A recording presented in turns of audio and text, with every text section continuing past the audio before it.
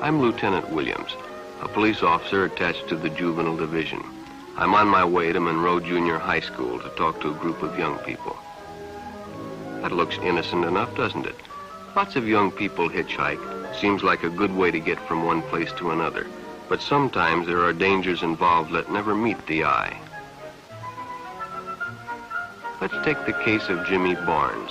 Jimmy played baseball all afternoon, and he didn't feel like walking home, so he decided to thumb a ride.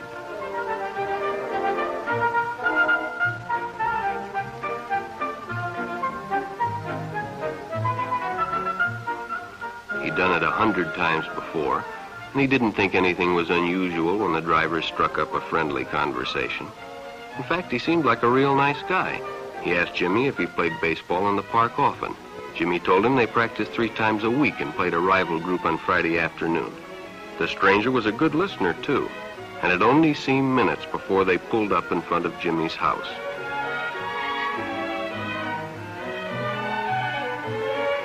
When Jimmy got out, the stranger gave him a friendly pat.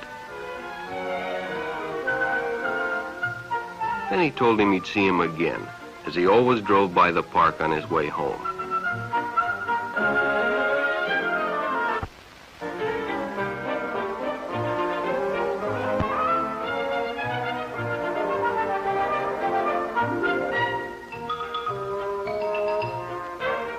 Sure enough, the following day, when finished playing ball, well, the man was there waiting.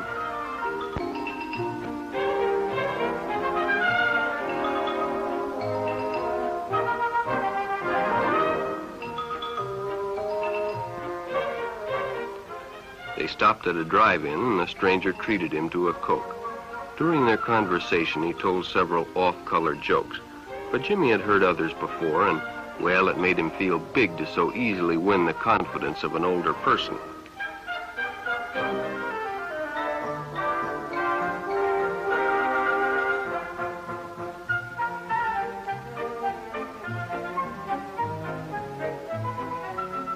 The following Saturday, they went fishing together. By now, they were using first names. Ralph said it was more friendly.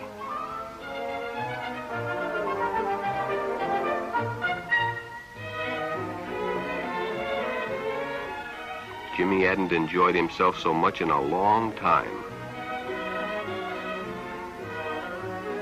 Then during lunch, Ralph showed him some pornographic pictures. Jimmy knew he shouldn't be interested, but, well, he was curious. What Jimmy didn't know was that Ralph was sick, a sickness that was not visible like smallpox, but no less dangerous and contagious, a sickness of the mind. You see, Ralph was a homosexual, a person who demands an intimate relationship with members of their own sex. But by now, Jimmy felt a fondness for Ralph, and they continued to go places together. Ralph was generous and took Jimmy many interesting places and did many nice things for him. He bought presents and even gave him money, but payments were expected in return. You see, Jimmy hadn't recognized Ralph's approach soon enough. When Ralph first asked Jimmy to go fishing alone, he should have discussed it with his parents or teacher. Finally, Jimmy told his parents, and they reported it to the juvenile authorities. Ralph was arrested, and Jimmy was released on probation in the custody of his parents. But all homosexuals are not passive. Some resort to violence, as in the case of Mike Merrick.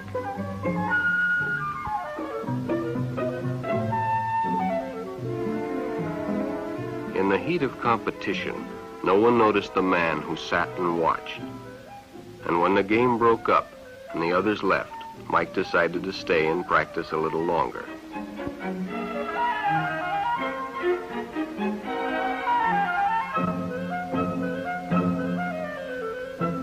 the stranger joined him. He was friendly and, well, it was better than playing alone. But after a few shots, Mike realized he had already overstayed his time and suggested he better leave. The stranger told him if he'd like to stay longer, he'd be glad to drive him home when they finished. Sounded great to Mike. Chance to play longer and get a ride home, too.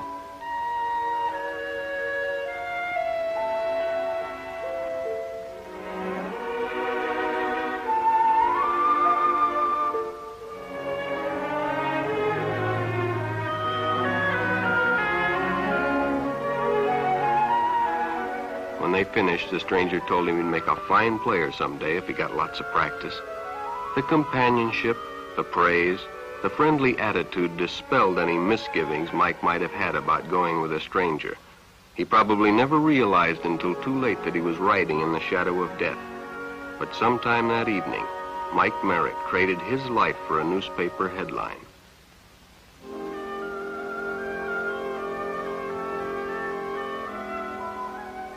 As Denny and Jerry got the papers ready for Jerry's afternoon delivery, they only casually noticed the two boys that raced by in the afternoon traffic, and they didn't pay much attention to the car that drew up shortly afterwards until the man called them over.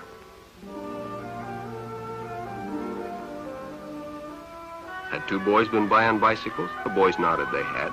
Could they recognize them if they saw them again? Well, Denny guessed he could. Then hop in, the man said. Those are stolen bikes.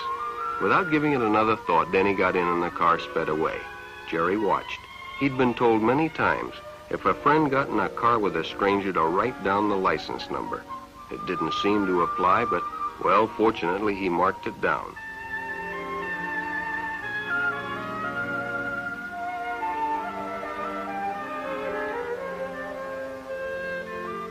When he delivered a paper to Denny's house, he asked his mother if they'd caught the boys that had stolen the bicycles. Denny hadn't returned, so he told her the story and gave her the paper with the license number.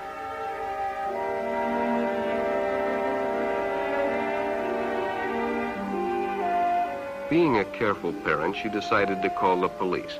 Jerry supplied the necessary information, and the stranger's car was quickly spotted.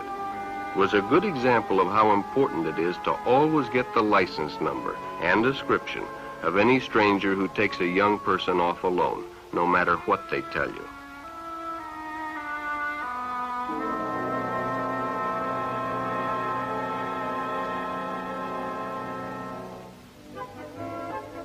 Public restrooms can often be a hangout for the homosexual. Bobby and his friends hadn't noticed the man who had been in the restroom when they changed, and as it was late, he suggested they take the shortcut under the pier, but the others preferred to take the more traveled way home.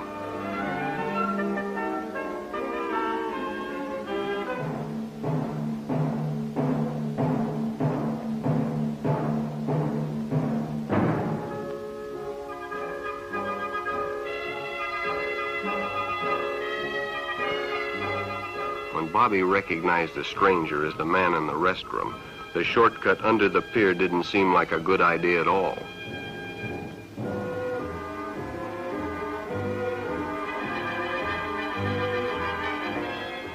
After all, it's more fun to stay with your friends anyway. Bobby had made a wise decision.